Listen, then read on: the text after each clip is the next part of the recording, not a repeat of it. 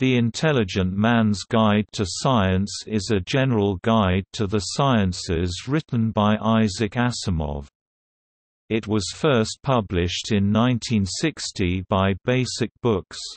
Revised versions were published as The New Intelligent Man's Guide to Science 1965, Asimov's Guide to Science 1972, and Asimov's New Guide to Science 1984. The book received positive reviews, praising it as a well-written work on science.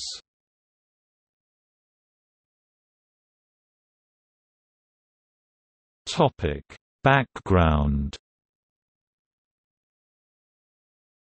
Asimov was first contacted by Leon Svirsky of Basic Books in 1959 about the possibility of writing a book that would provide an overview of science, and the two met at Asimov's home on 13 May to discuss the details. 6 days later, Asimov received a contract for the book, along with a $1,500 advance. At this point in his life, it had been just over a year since Asimov had given up his teaching duties at Boston University and taken up writing full-time. He had published 11 non-fiction books, including books on chemistry, physics, astronomy, a college-level biochemistry textbook, and a collection of science essays.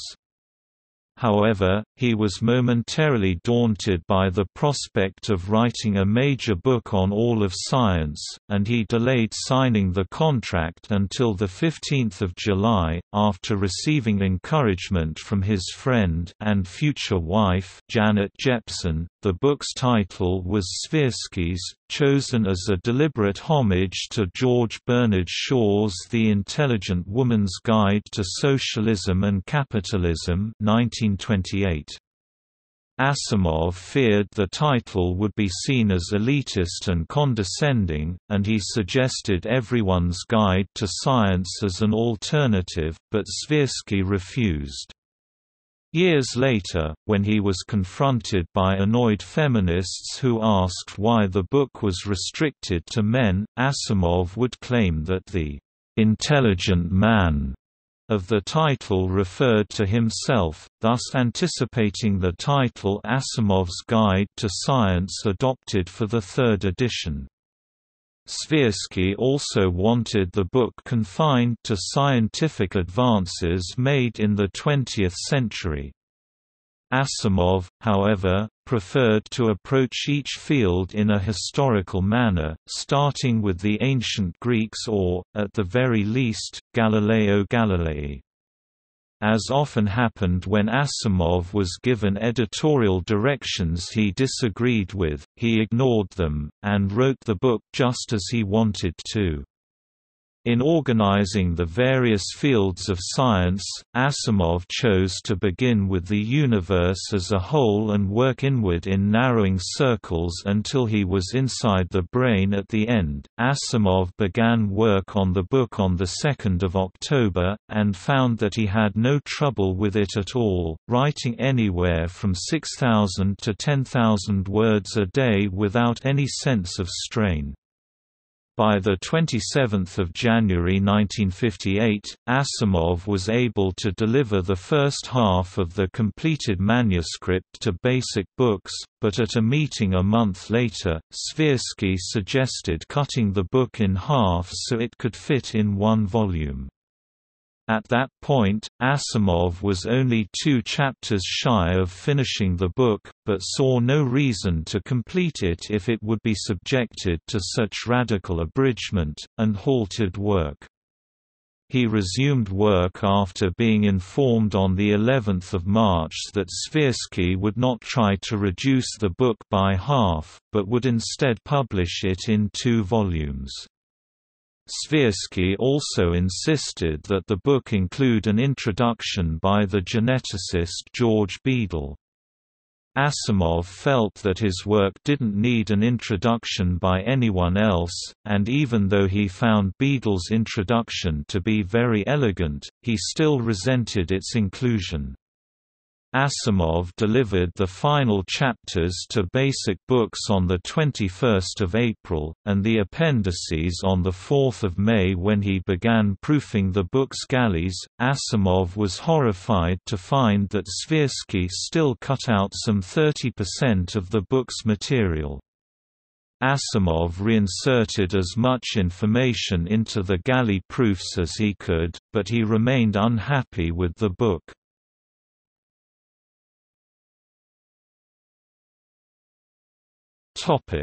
Publication history. The Intelligent Man's Guide to Science was first published in 1960 by Basic Books. It was published in revised editions as The New Intelligent Man's Guide to Science in 1965, Asimov's Guide to Science in 1972, and Asimov's New Guide to Science in 1984. Reception. The Intelligent Man's Guide to Science received positive reviews from the physicist Derek J. de Solla Price in Science and Floyd C. Gale in Galaxy Science Fiction, and a mixed review from John Pfeiffer in The New York Times. Price considered Asimov's work a novelty in popular science writing. He credited Asimov with surveying the whole of modern science. Gale credited Asimov with writing well and making difficult concepts easy to understand. Gale considered the book well written and credited Asimov with helping to make even difficult concepts easy to understand. Pfeiffer wrote that Asimov tried to discuss too many aspects of science in the limited space available to him and compressed material to a point where the result is almost a listing of developments with inadequate transitions in between. He concluded that Asimov had prepared a good introduction to modern research that would have been better if he had allowed himself more space for the unique, imaginative writing of which he is so obviously capable. The Intelligent Man's Guide to Science was nominated for a National Book Award in the nonfiction category, losing to the journalist William L. Shire's The Rise and Fall of the Third Reich 1960. Asimov has stated that The Intelligent Man's Guide to Science led to his recognition as a major figure in the field of science writing. Asimov's Guide to Science was reviewed by John Chaney in Contemporary Physics.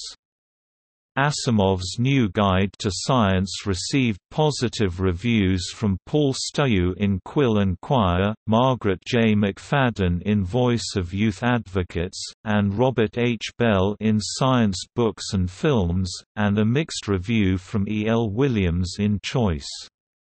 The book was also reviewed by Jim Pirri in Chemical Engineer and the geneticist H. Bentley Glass in the Quarterly Review of Biology. Stuyu considered the book well written, and credited Asimov with covering developments in technology since the publication of Asimov's Guide to Science.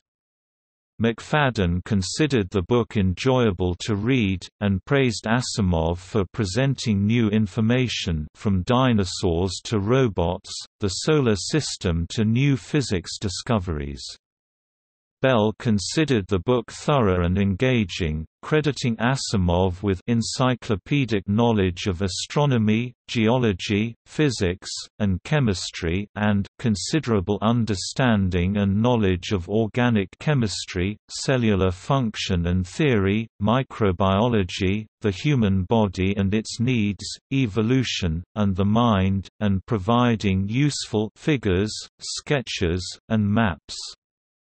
Williams complimented Asimov for his updated treatment of artificial intelligence, computers, cancer, the Solar System, quasars, black holes, evolution, and the energy crisis, but considered it disappointing that there was no update on genetic engineering.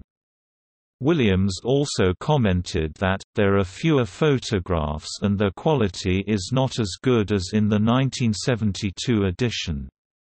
The table of contents has been divided into very helpful subheadings, making it easy to use as a quick reference.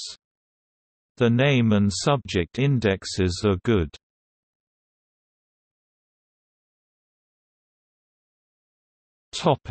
See also: Isaac Asimov bibliography, Isaac Asimov bibliography, alphabetical, Isaac Asimov bibliography, chronological.